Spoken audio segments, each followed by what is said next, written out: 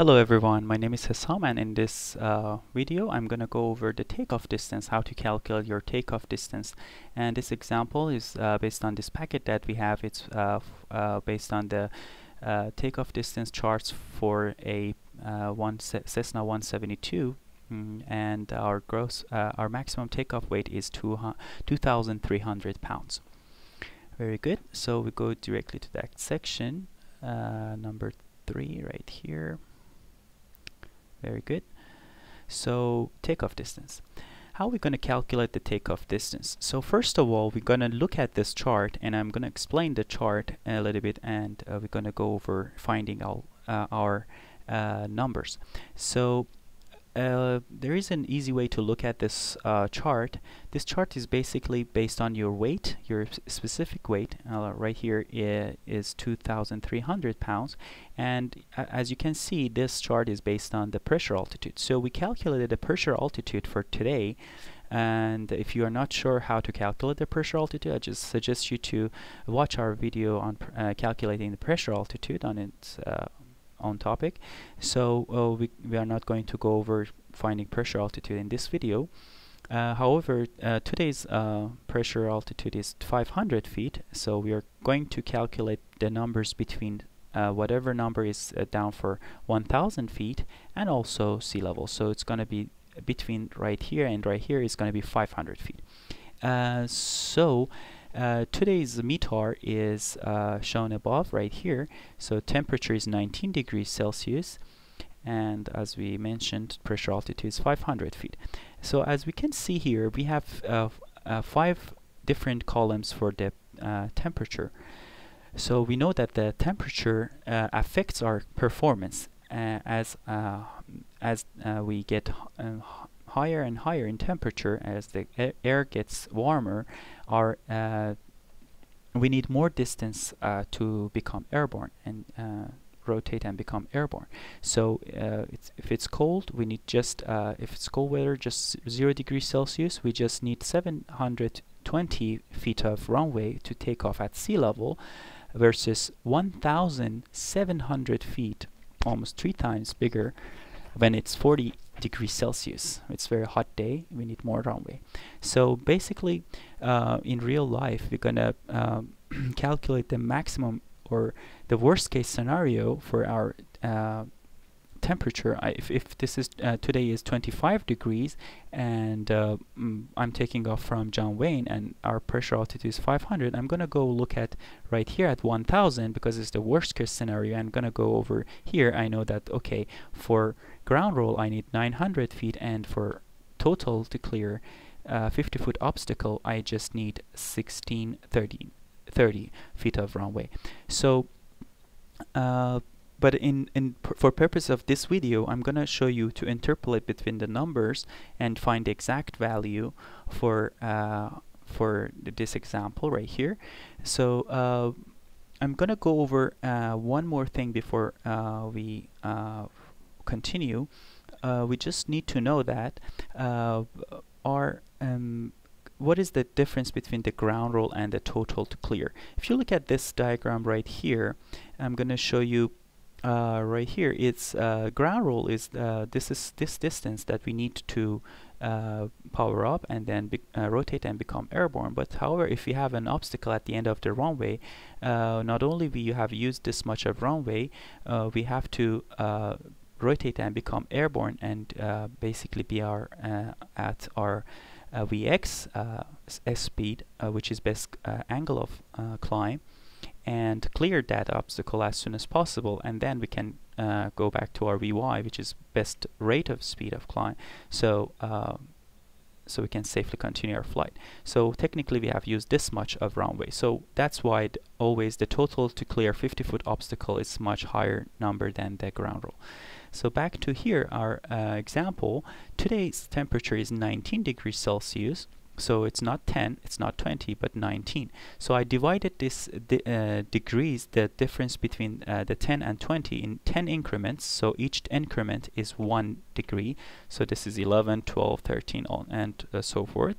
So we are looking about right here, so about this much of distance is gone from 10 degrees to 20 degrees. So we see that for 10 degrees at 10 degrees Celsius, for a ground roll we need 700 feet, versus if the weather gets hotter and 20 degrees, we have 835 degrees at sea level.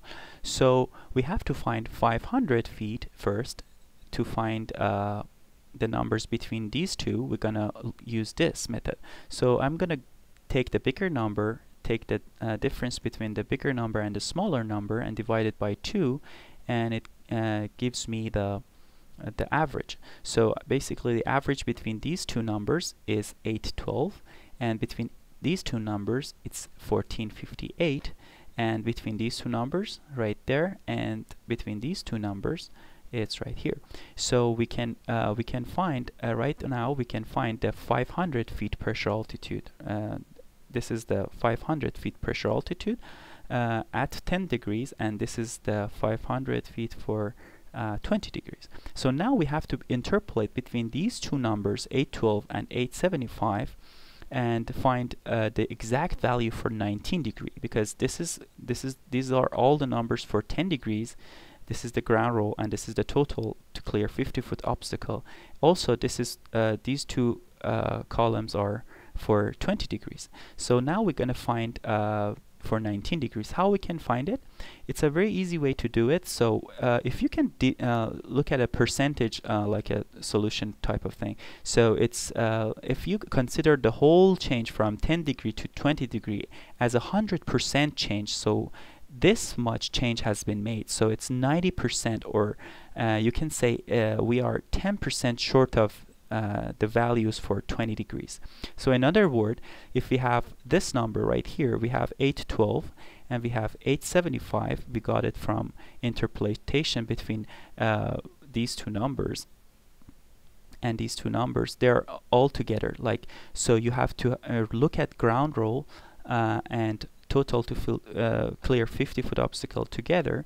You can see here that we take 875 and we take the difference. It's only 63 difference between these two. So we just need 10% that of that difference off. So because of here we just need 10% off. So if we take 6.3 off of 10% of 63 is 6.3.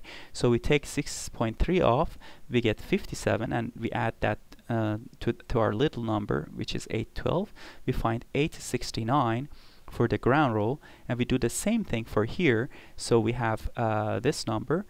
We calculated that 1564 is here, and then 1458 is here. We take the difference is 106, and 10% of that, we take 10% off, it gets 96, and we add it to the little number, and the total to clear 50-foot obstacle is 1553 feet. Very good. And now we have to pay attention to note 3, which says decrease distances 10% for each 9 knots of headwind. So we're going to rephrase that sentence in another word to make it easier to understand.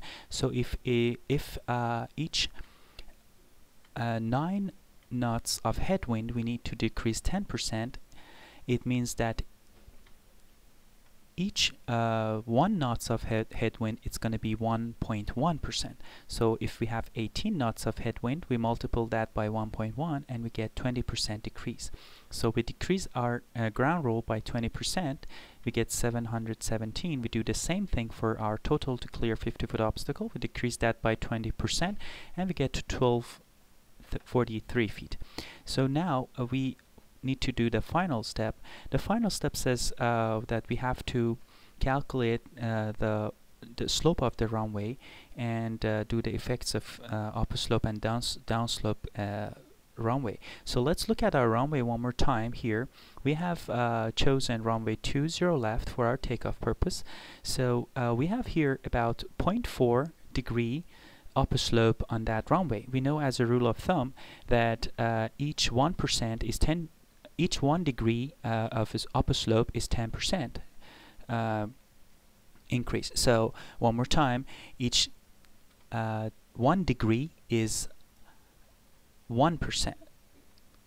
Each 1 degree of a slope is 1%. So 0.4 degree is 4%, right? So let's do that together. So we know that here we have 717.